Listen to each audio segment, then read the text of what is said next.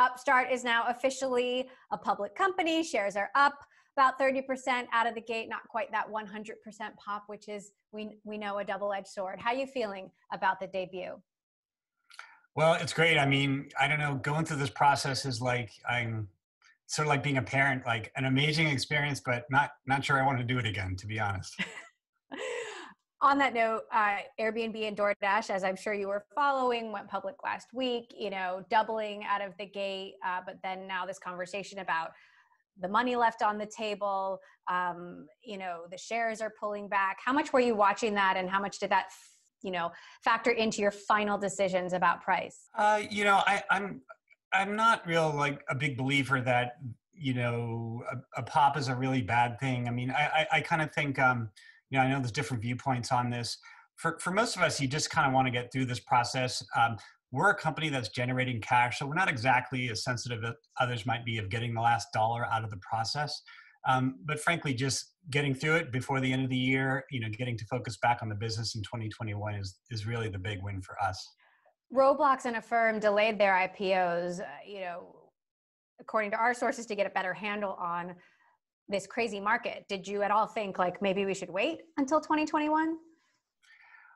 We were ready to go. It felt like that thing, we had started this process over a year ago, and it was really interrupted by COVID. So we've been in this process where I think a lot of us at the company feel like we've had two jobs for the last 15 months. So by no means did we have any interest in postponing it till next year. Dave, your technology helps make loans happen. Talk to us about the demand you're seeing in the pandemic, given that there are so many people out there who are hurting. Yeah, 2020 obviously has been a really difficult year, and sort of assumption going in that credit would be abysmal, it would be a disaster. But what has really happened is, maybe through the government stimulus or through other efforts, the consumer's done actually relatively well through this year. Their savings levels are up, their credit card balances are down, their spending is down, which generally from a financial perspective is good for the consumer. We're also really happy to say that AI lending has proven itself. It's really as if to our bank partners with respect to the performance of the loans, it's kind of like COVID never happened. The model really did particularly well despite all the disruption of 2020. So should investors, given your place in the process, should they be at all concerned about the risk you're taking on? Obviously technology, and I know AI is helping make a lot of these loan connections, but can some things fall through the cracks? We don't actually take credit risk ourselves. We provide the technology to the banks who are the lenders. So we don't, 97-ish% of our revenue is fees paid to us by banks to help them originate credit better. So we don't have the direct exposure, but for sure, our technology performing well through COVID or any type of environment is vitally important. That's actually our proposition to the bank, is we can help you originate credit that performs better, that is more automated, a better product for the consumer, et cetera. So tell us about the technology and how that AI proposition works.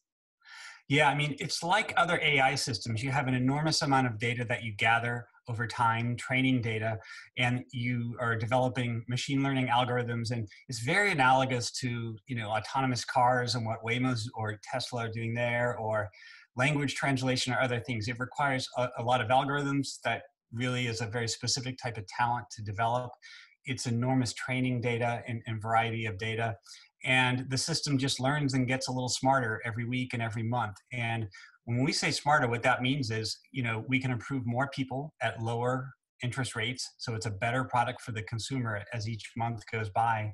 And so it has that notion of AI in it, which is just perpetually getting better, learning on its own. And of course, we're kind of upgrading the software and et cetera. And that makes it a better product for the consumer. But just as importantly, it's a better product for our bank partners too. They can have a more profitable, more reliable product, but at the same time, it's also a better product for the consumer. So who are your competitors? Are Prosper and Lending Club, direct competitors? And what do you have on the competition? Yeah, almost on the consumer side of our business, almost anybody who's offering credit to the consumer in some sense is a competitor. But they all kind of look the same to us because they use a traditional approach of credit score based lending, where they all just kind of in many ways are similar. And we've built a model that's so different that whether there's 5 competitors or 50 or 100, again, we've built a very proprietary system that has a lot of advantages. On the other side, we have competitors that also serve banks with technology, which is a completely different world. So we have this interesting thing where we're kind of both a consumer and an enterprise company wrapped in one, and that's somewhat unusual, I should say. So now that you are a public company, what are your plans in 2021, and how does this help you accomplish more of your goals?